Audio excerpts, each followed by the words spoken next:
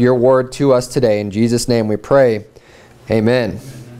All right, Matthew chapter 3. Now, we see here, basically this entire chapter covers John the Baptist. And that's what I'm going to be preaching about this morning. We'll go a little bit, there's not a whole lot of scripture given about John the Baptist. So we're going to go into a little bit of the life of John the Baptist and just being a Baptist in general and what it means to be a Baptist. Today, being a Baptist ought to be that you're different from the rest of Christianity. There is, Christianity as a whole. You have all these various denominations. You have Catholics, Protestants, under this big umbrella of Christianity. And honestly, when you look at most of them, yeah, they have theological differences. They have, if you were to talk to them and discuss the Bible and doctrine, you'll have one group might say one thing, another group might say something a little bit different, another group might say something a little bit different. But nothing stands out about almost any of them from each other. I mean, there's no way you can tell practically one from another. There's a few that stand out, but very, very, very few. And we as Baptists ought to be sanctified and set apart as a people, as a peculiar people, zealous of good works. And we should be identified as people who, we don't look like the world. We don't act like the world. We're not into what the world has to offer, which the vast majority of Christianity is. The vast majority of Christianity, they don't care. They're just like anyone who's unsaved for the most part. Except when you finally talk to them, you might understand a little bit what they believe. We ought not to be like that. We ought to be someone that you can look at. We ought to be people that you can look at and be like, they're different. They're not like the rest of the world. They're not even like the rest of Christianity. There's something different about it. And that's the way that we ought to live. And John the Baptist was one such person. And we're going to look at his life a little bit and see what we could learn from him as a good example and as what a Baptist preacher ought to be like. A preacher, yes, definitely, just any preacher, but then a Baptist preacher specifically, because he was John the Baptist. That's what he was. He baptized people just as we do. And we could see in this verse, one of the things about being a Baptist is obviously we baptize people. We baptize people after they believe on the Lord Jesus Christ, as Acts 8:37 states. Clearly, the condition for being baptized is believing on Jesus with all of your heart. But even in chapter 3 here, this is where Jesus gets baptized of John. And it says that he came out of the water right here in verse 16. It says, "And Jesus, when he was baptized, went up straightway out of the water, and lo, the heavens were open." We believe in baptism by complete immersion. That's what the word baptism even means. It's just a transliteration from the Hebrew, or from the Greek into English. But it just really literally just means to be immersed. We do complete immersion underwater for baptism. Found all throughout Scripture. I'm not going to get into that too much. I want to focus a lot more on John. But let's jump back up to the beginning of this chapter in Matthew 3. Because we're going to look at the life of John. And, one more point about the whole just Christianity in general. Because people always have a tendency today to just accept Christian history as being through the Catholic Church. People just have this notion, like you talk to people, and especially people who don't know anything about church or religion, even those that do, like they study a certain, they say, oh, the church fathers, and they're talking about like the Catholic Church. And they'll go back like a few hundred years, or like a few hundred years after Christ, or 500 years after Christ, or whatever. And they'll say, and I've heard this in atheist and libertarian circles and stuff, and oh, you just believe, the Council of Nicaea, they're the ones that gave you your Bible, and they're the ones that is. No, they're not. No, they're not. Look, that's what some history book might tell you. That's what the public school might tell you. That's what you might find somewhere on the internet.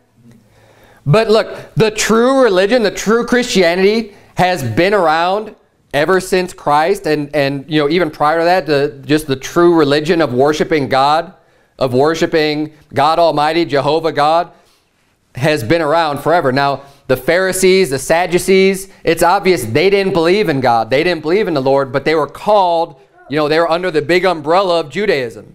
Just like today we have this big umbrella of Christianity, but the vast majority of them aren't even right with God. They're not even saved. But they're called under this big umbrella. We have received God's word that has been accepted by believing churches throughout time. The epistles that the Apostle Paul wrote, the epistles that Peter wrote, and all these different, you know, the word of God that's been relayed to us. We didn't need some Council of Nicaea to determine that for you. And that is not where our belief system comes from. It doesn't come from the Catholic Church. It doesn't come from that council. It comes from the scriptural churches of believers that have continued to preserve God's word and to duplicate and make copies and write it and send it to other churches full of people who were believers. The Catholic Church has never been full of believers. It's a false religion, just like the Pharisees. It's the Pharisaical Christian religion. Mm-hmm. That's all it is. And Baptists are different. True believers are different. People who belong to a believing church, it's different than all the rest of religion, all the rest of Christianity as a whole. But let's look at one of the things that made John different, because John stood out. John stood out in his day from everybody else that was preaching. I mean, people came out to be like, what is this guy going to say? Now, today we've got the internet, so people don't have to be like, wow, what is this person going to say? And go out to see him when you have a bold preacher that's out just preaching in the wilderness. But they didn't have the internet. They didn't have these recordings to duplicate and pass around so that people could hear what he was saying. And what was happening, he was making such a big stir from the people who did hear him. Like, man, you got to hear what this guy's saying. That it says that all Jerusalem and where was that in verse number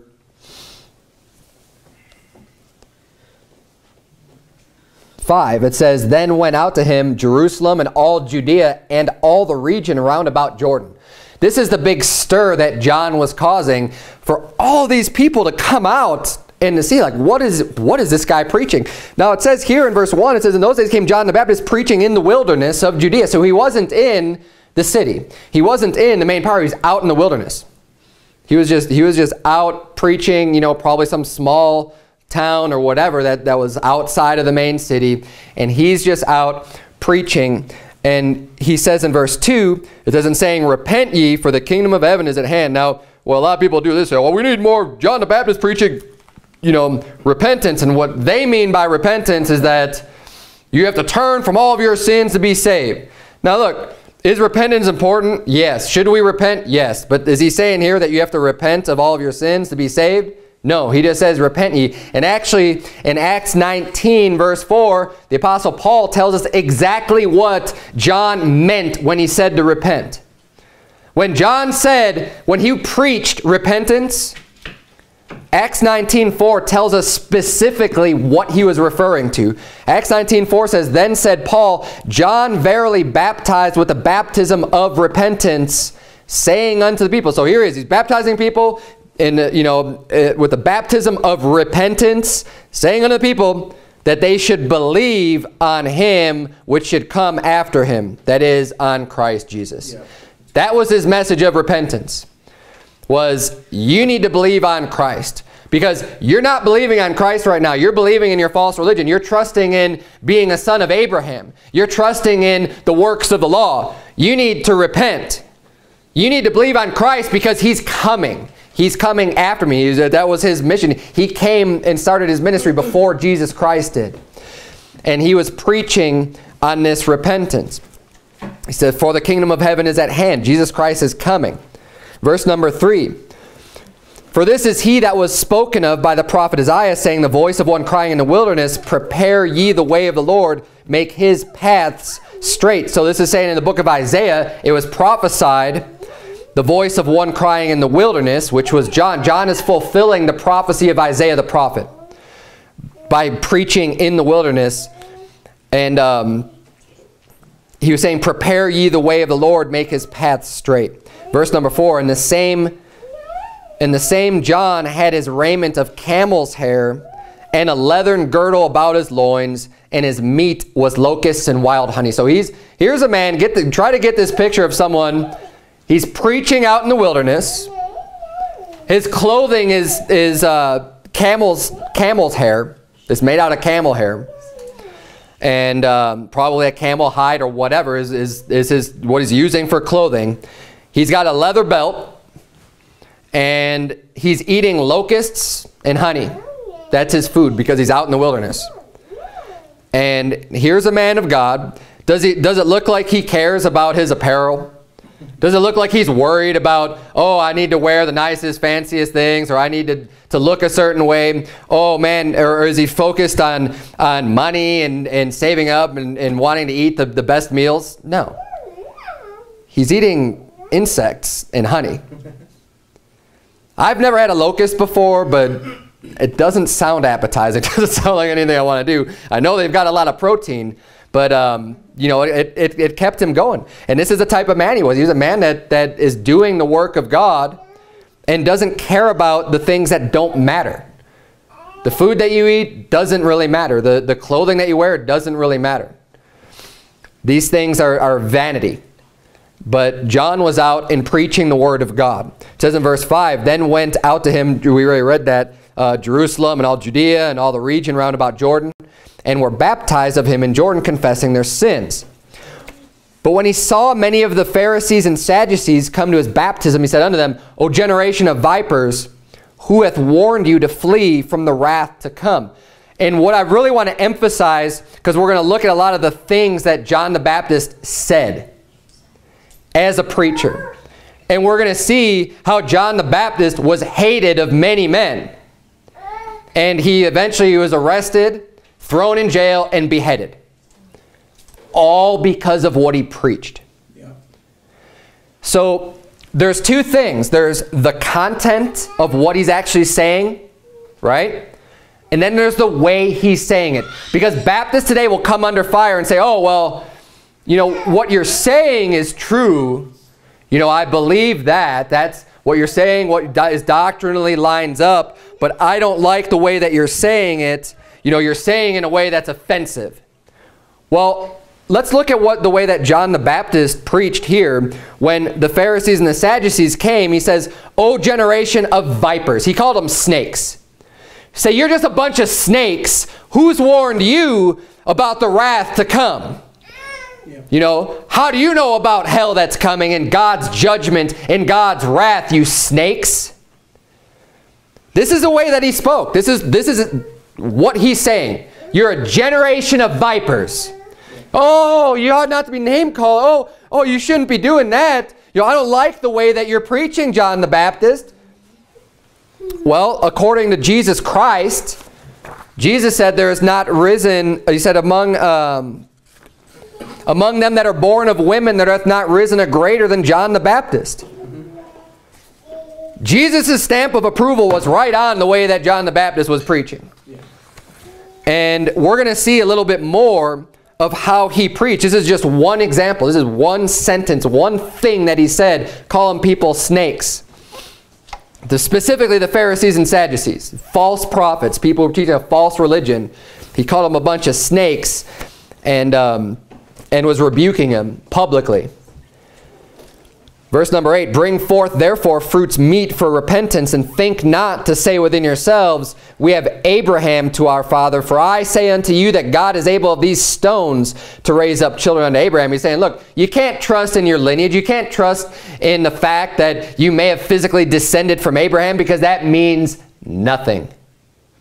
You need to repent. You need to change what you believe and trust in to be saved from thinking that just because you're a child of Abraham into putting your faith on the Lord Jesus Christ. Look at verse number 10. He says, and now also the axe is laid unto the root of the trees. Therefore every tree which bringeth not forth good fruit is hewn down and cast into the fire.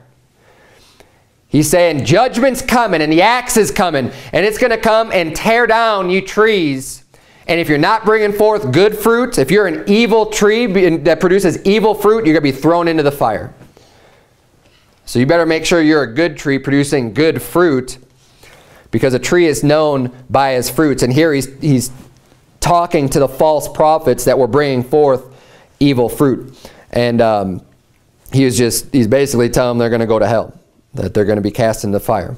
Verse number 11, he says, I indeed baptize you with water unto repentance, but he that cometh after me is mightier than I, whose shoes I am not worthy to bear. He shall baptize you with the Holy Ghost and with fire, whose fan is in his hand, and he will thoroughly purge his floor and gather his wheat into the garner, but he will burn up the chaff with unquenchable fire. Look at all the references here to judgment, to wrath, to hell. These are the things that John the Baptist is preaching about. Now, we read this entire chapter. We're going to go through a few other places because there's not very many mentions of John the Baptist and this whole story of John the Baptist in general in the Bible, but the little bit that we get, we could learn a lot from. If he's preaching about judgment, he's preaching about wrath, he's preaching about hell, and he was like the best man to ever live at that time, then, other than Jesus Christ, of course, then we could learn something from that.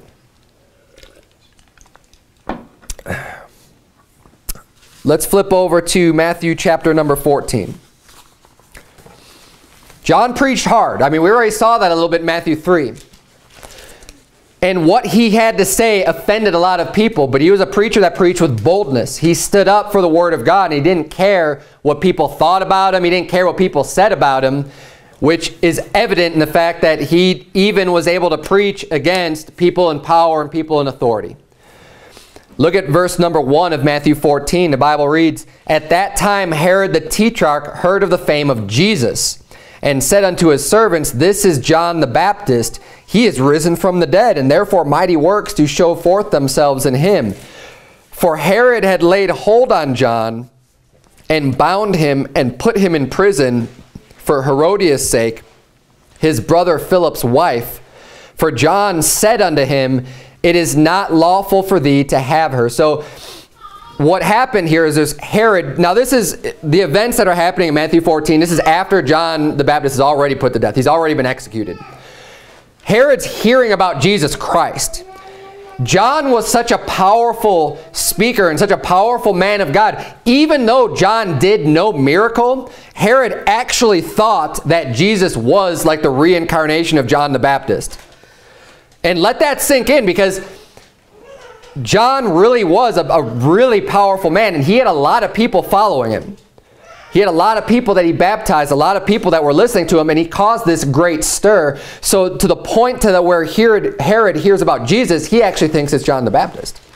And but we find out here why John the Baptist was put to death. It's because Herod had married his brother Philip's wife.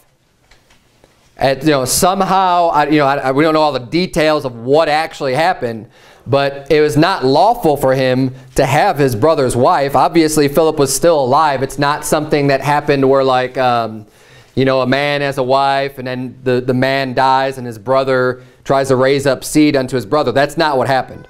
This is something where there was like a divorce, and Herod basically takes his brother's wife, which is wickedness and sinful. And John's not afraid to tell him that. John's not afraid to tell him to his face, hey, that's not lawful for you to take your brother's wife. That's wickedness. He said, it's not lawful for thee to have her. And we see in verse, you don't have to turn there, but in Luke 3:19, it's a parallel to what this story is talking about.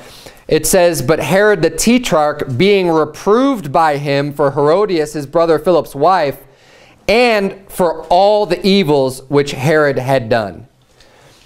John the Baptist, it wasn't even just for this one thing. That one thing was a big event for Herod and for his wife, who was this, playing the whore, going from this one man's wife to being Herod's wife. She despised John for that. She's actually the one that conjured up the plot for him to be beheaded, because Herod didn't even want to kill him. But John the Baptist not only preached about that instance, but he reproved Herod for all the evils which he had done.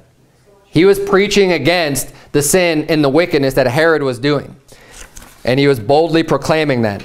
And everybody knew it and everyone heard it. And it says, and we'll keep reading in Matthew 14, Verse number 5, it says, and when he would have put him to death, he feared the multitude because they counted him as a prophet. But when Herod's birthday was kept, the daughter of Herodias danced before them and pleased Herod.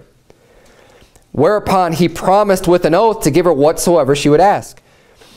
So Herod's wife's daughter dances before Herod. You know, who knows what kind of dance it was, but he liked it so much that he promises whatever you want, up to the half of the kingdom, whatever it is you want, I'll do it for you.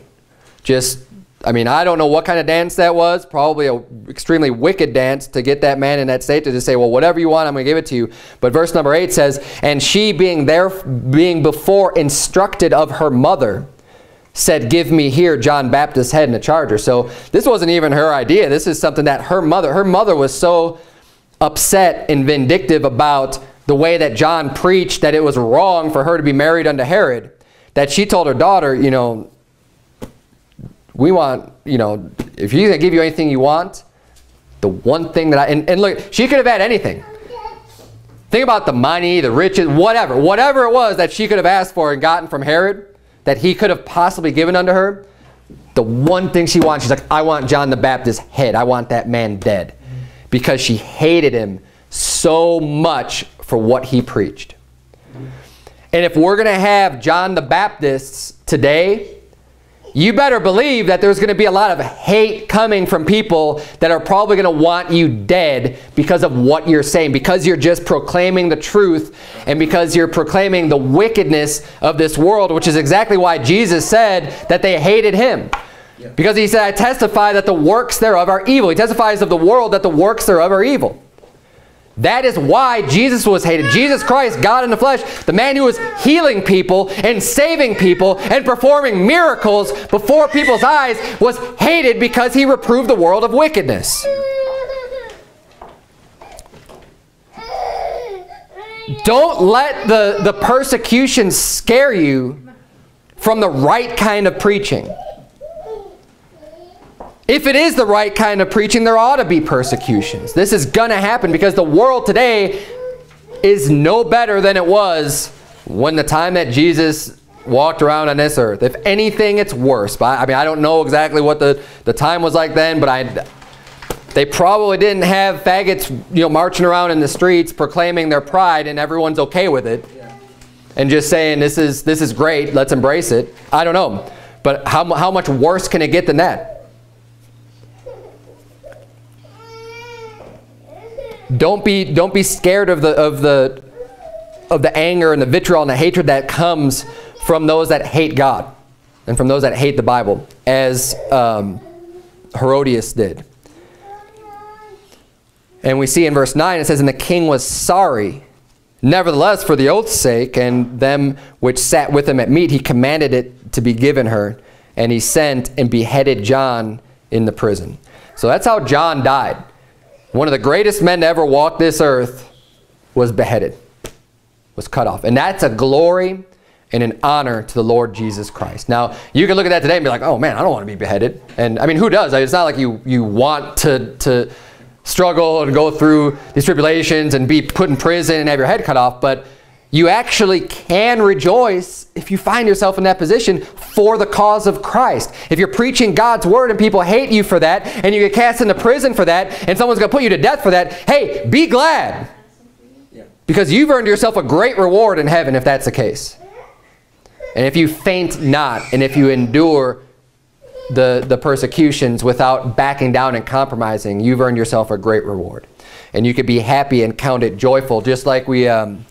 in the book of Acts, while I was preaching through that, it's amazing when you see that they rejoiced and leaped for joy because they were so glad that they were able to suffer for Christ. Like they just got done getting beat up for what they were doing, and they were happy about it. That's a great attitude to have. When you can just be joyful and not let it, and you know what, that's the attitude you're going to have in order to keep going. In order for that not to knock you out. Because what the enemy wants to do, their big thing is they want to scare you and intimidate you and just get you to shut up and to get you out of church. That is their ultimate goal. So they put up, and Satan's the biggest deceiver anyways. He puts up a big facade and a big front, and he'll make things look so bad and so horrible against you, the same way that he makes sin look so good and so attractive to suck you in. He'll put up that same front and that same facade, and that's why these pastors are getting these death threats and all these other things, and it's just bullies that are saying things, but they're not going to do anything. But what they're doing is just trying to scare you and intimidate you and to get you to think twice and be like, oh, wait a minute. Maybe I should just back down, because if I don't, these people are going to come and kill me. And if you do that, then you're more concerned about the words of man than the words of God. If you back down because of what they say.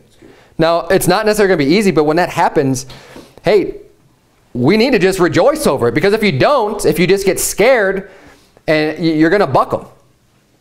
Just be glad and say, hey, praise the Lord, I'm suffering persecution for what the Bible says.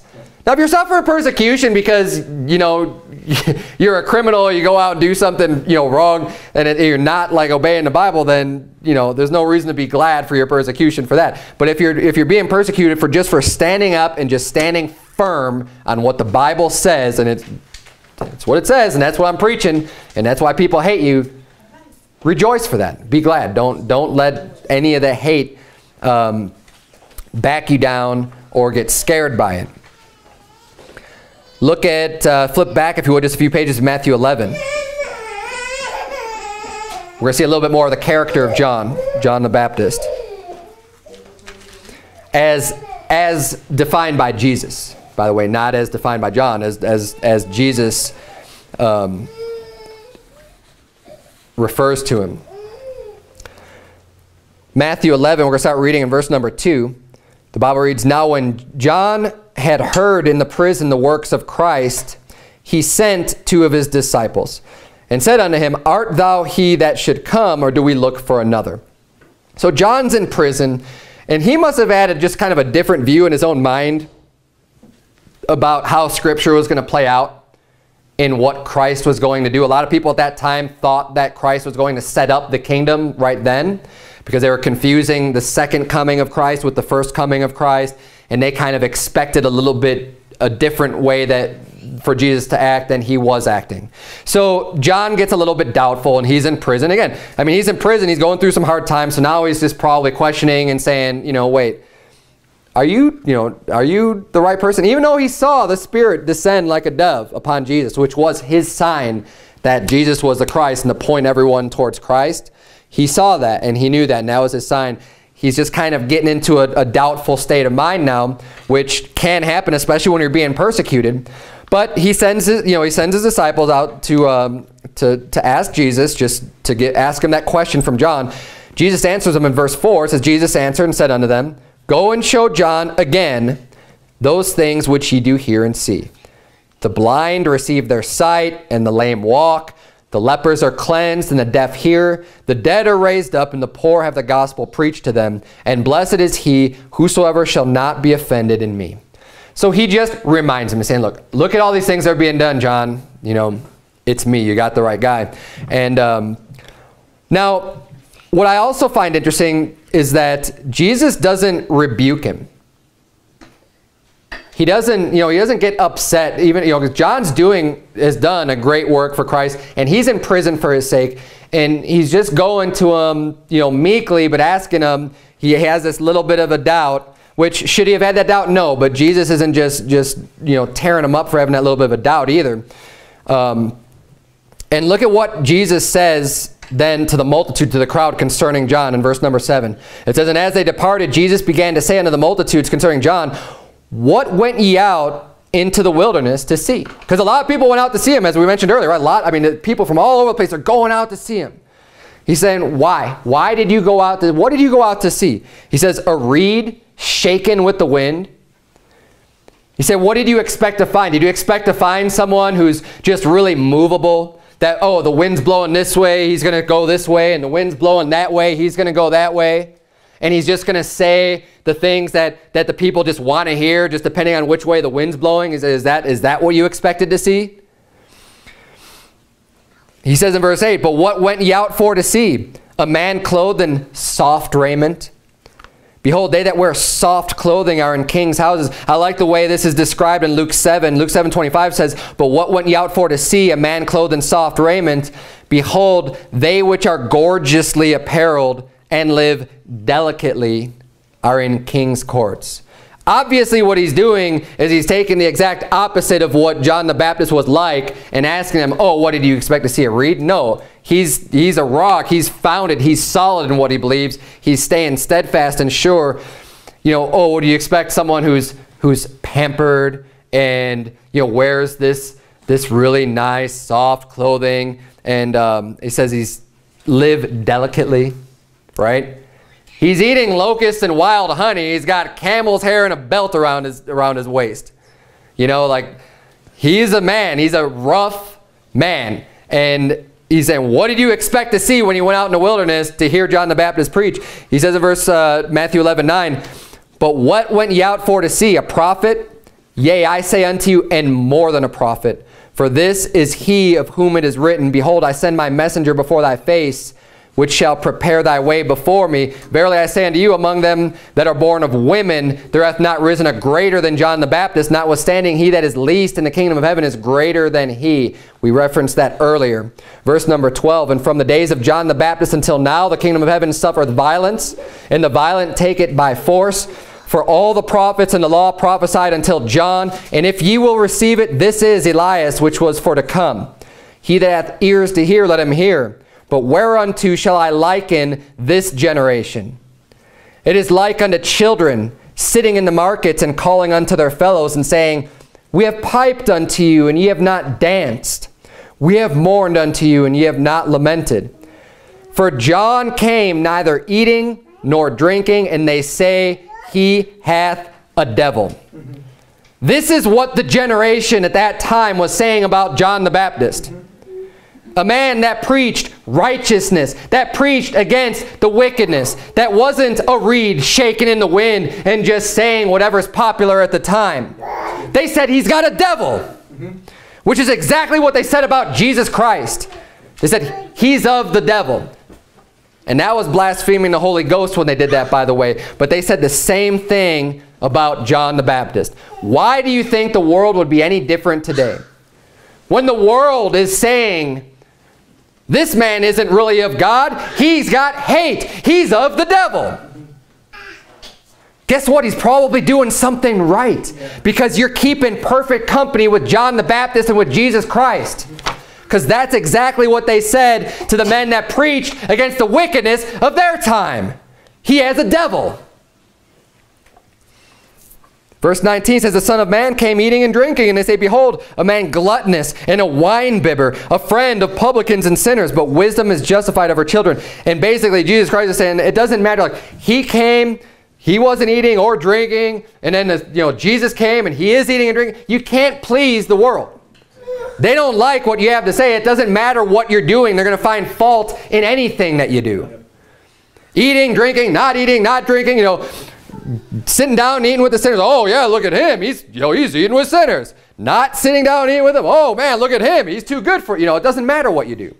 They're going to condemn you either way if you're preaching what's right. Flip over to Matthew 16. And this is the last reference we're going to go for John the Baptist. I'm going to move on to Jesus. Actually, that was the last reference in Matthew 8, but Matthew 16. We're going to move on to Jesus.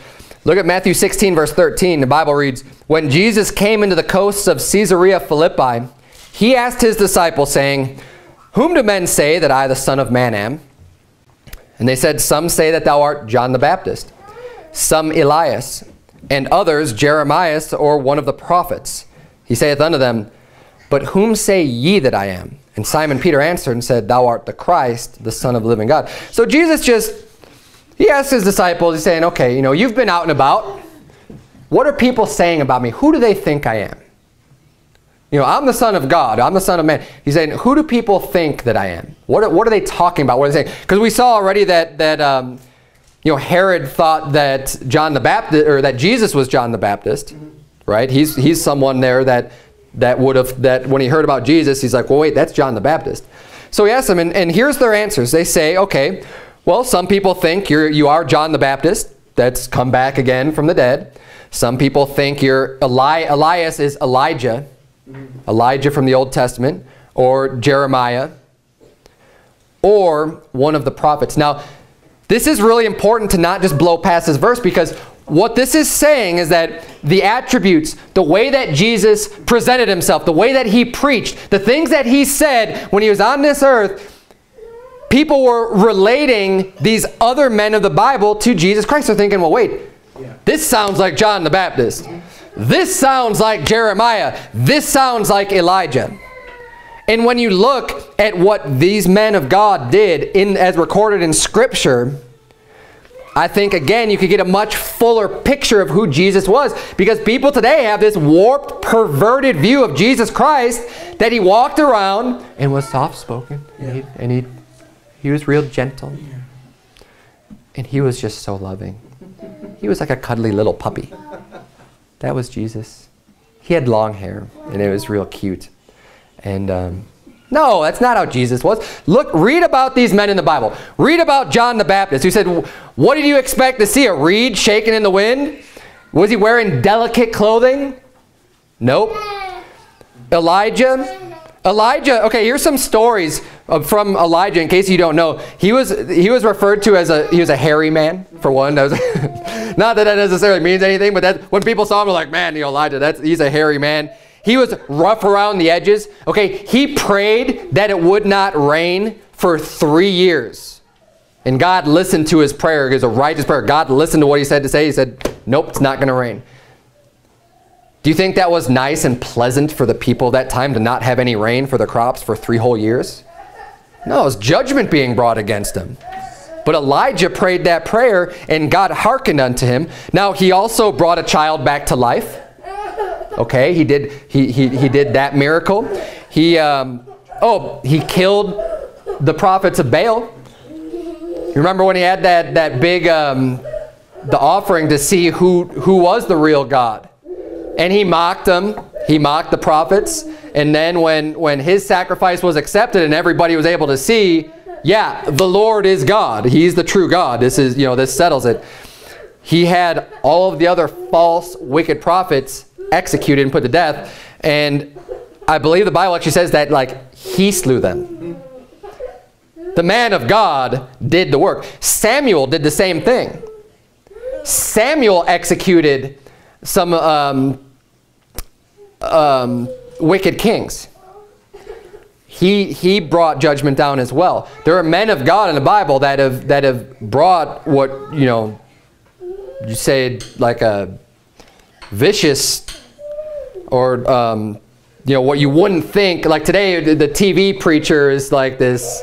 This is that was a really poor imitation, but they're like just super uber friendly and like never say anything bad, never say anything cross, never say anything that would be construed as being mean or anything like that. But the men of the Bible, righteously speaking too, not just like in sin, but the men of the Bible, when they were doing some of the things of God, carry out God's acts, did things that today people would freak out over. And Elijah, another thing that Elijah did, there were soldiers coming to arrest him, and 2 times he called fire down out of heaven to consume them.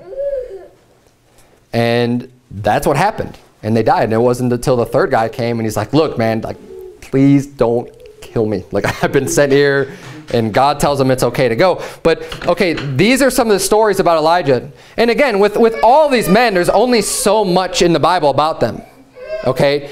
And the people at this time, what else did they have to go off of but Scripture? They weren't around during the days of Elijah and Jeremiah. They have the same thing that we have to go off of them today with their Scripture, with what type of men they were.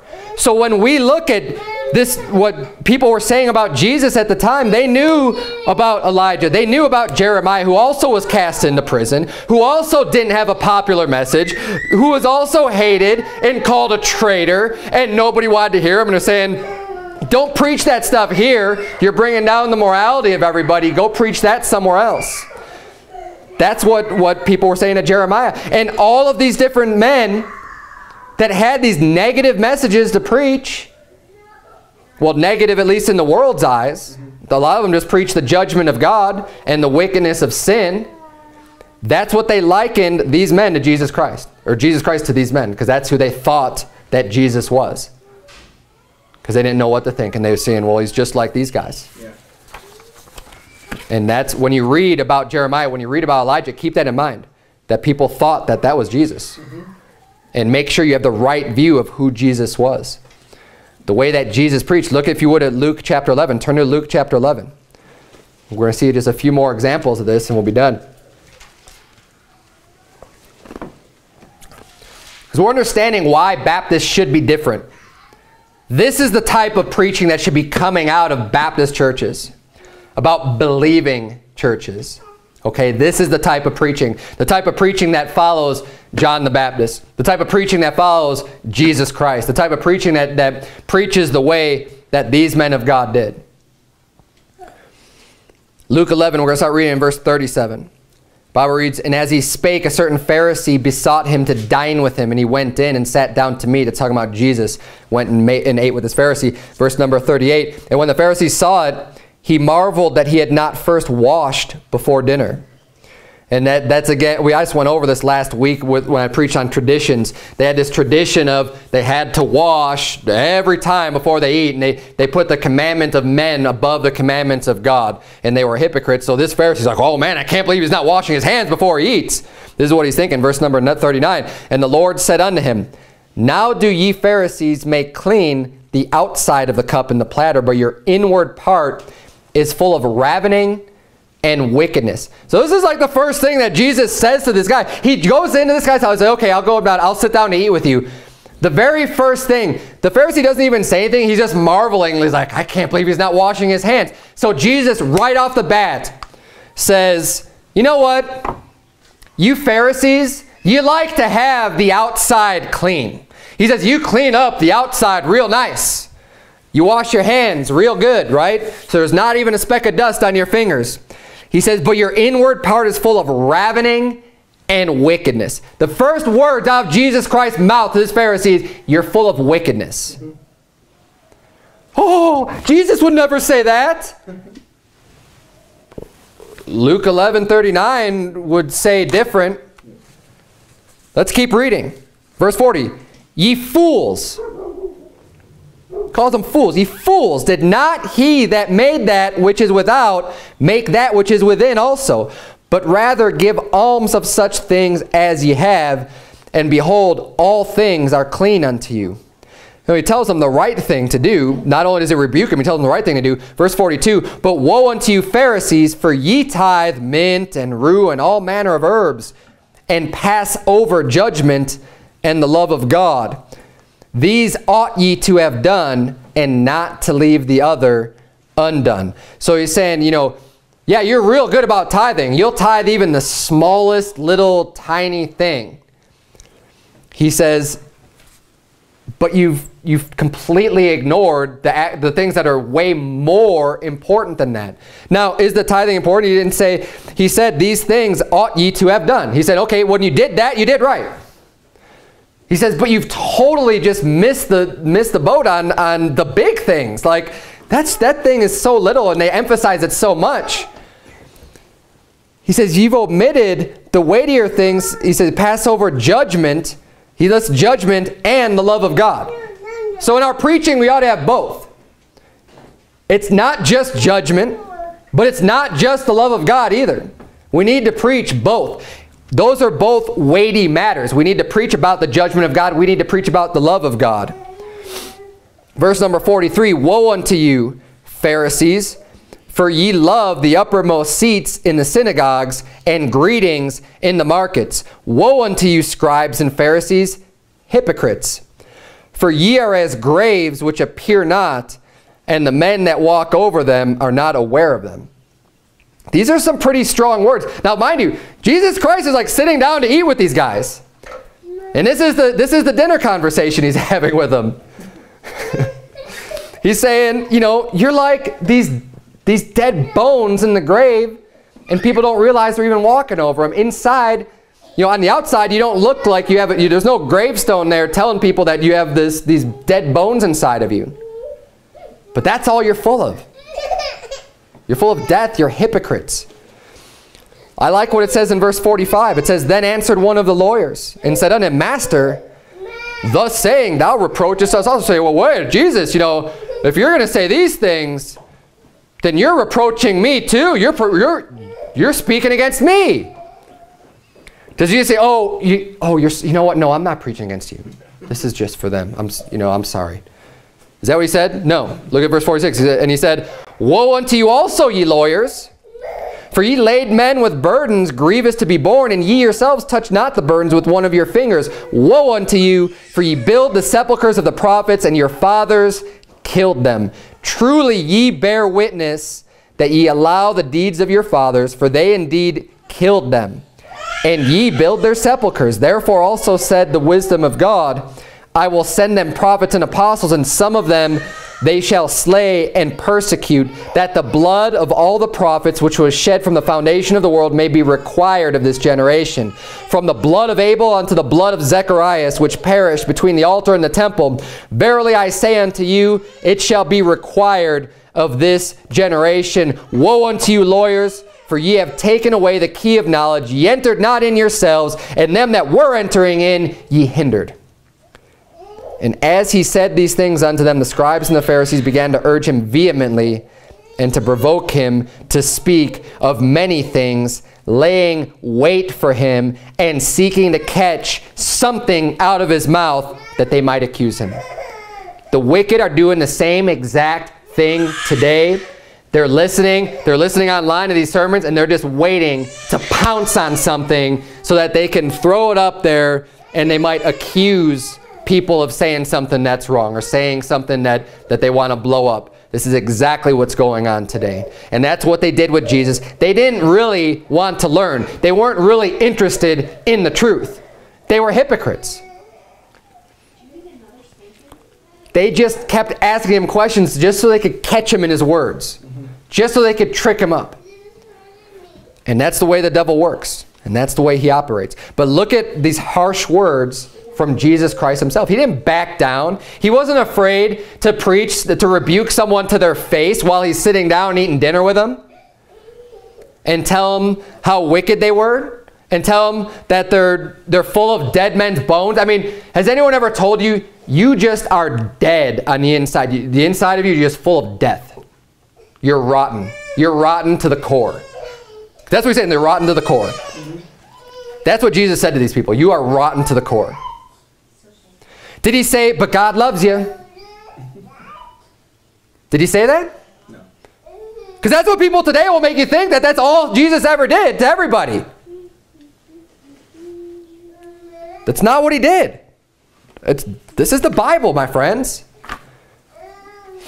Turn, if you would, to John chapter 6. It's the last place we'll turn, John chapter 6, and we're done.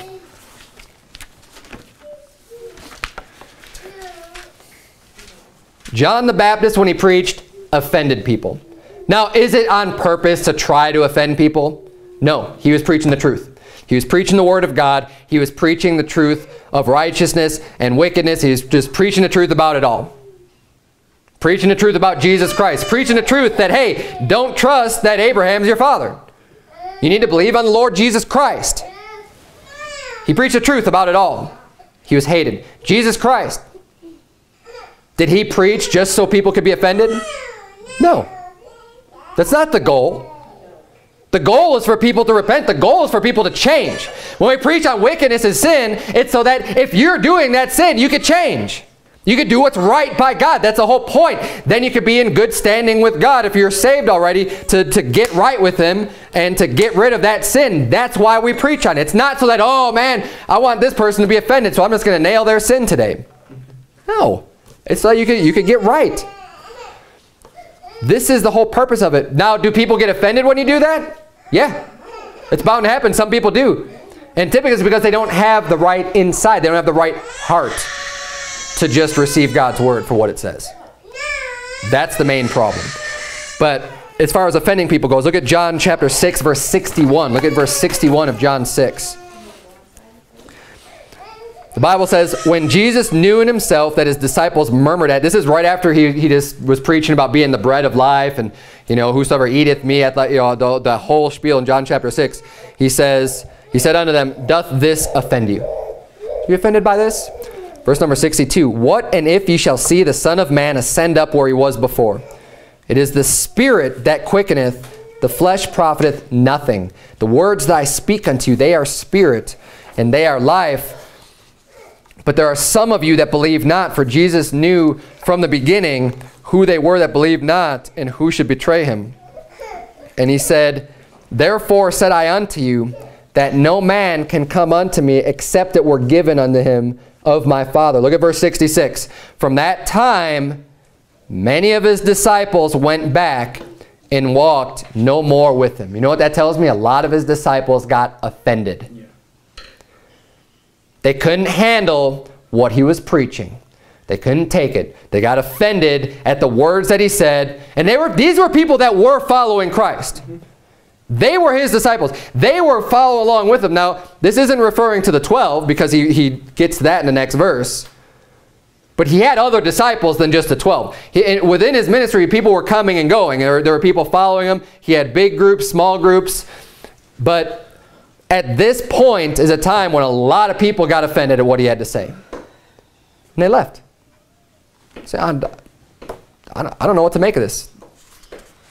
I can't follow this. I can't follow a man that's going to say these things or whatever, whatever they were thinking. But they got offended and they left. And look what he said unto his disciples. Did he get worried? Did he get scared? Did he say, oh man, if you guys leave, then everyone's going to be gone. Then what am I going to do? I'll be all by myself, and everything that I've done will be for nothing, because nobody's going to be following me then. Is that what he said? No. Then said Jesus unto the 12, verse 67, will ye also go away? Saying, okay, hey, they all just left. Do you want to go too? Are you going to go too? And I'll tell you what, that's the same attitude that we have here. Now, did Jesus want them to leave? No. No, I don't believe so. Jesus wants them to learn and to grow and to continue following him. And he loved them, and he wants them to stay. But I'll tell you what, he's going to say, oh, are you offended? Do you want to go too? Go ahead. And if you get offended at the words of God, that's your only choice here. Because I'm not going to change what I preach. I'm not going to change on how I stand because it might offend somebody.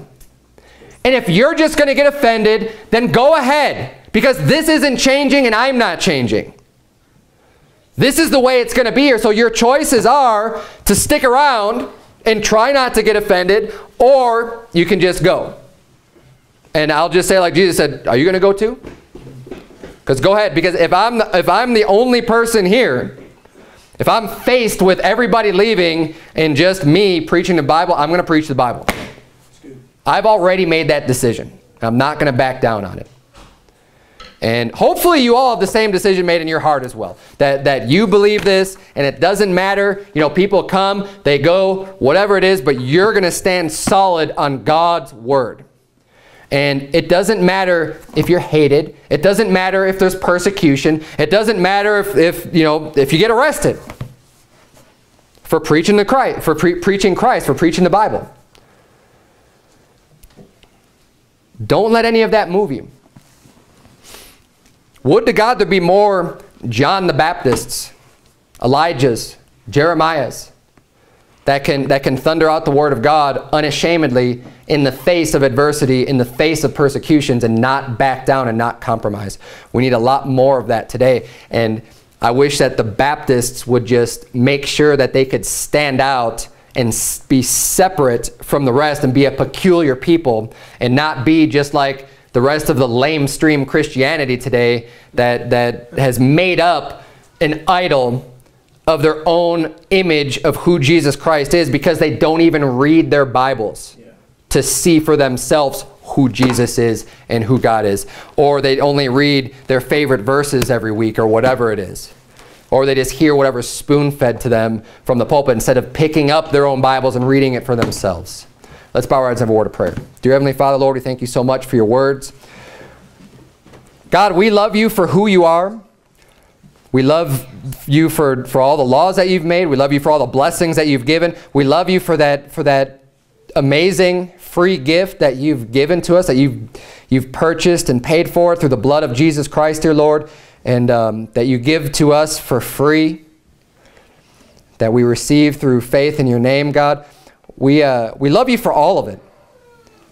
The things that are pleasant, the blessings, and also for the wrath, honestly, dear Lord, and for the law, and for your judgment, and that you're a true and a just judge. God, I pray that you would please help us all to learn more about you, to have a full, appropriate, balanced view of who you are, dear God. I pray that you would please just give us all that understanding. And it's in Jesus' name we pray. Amen.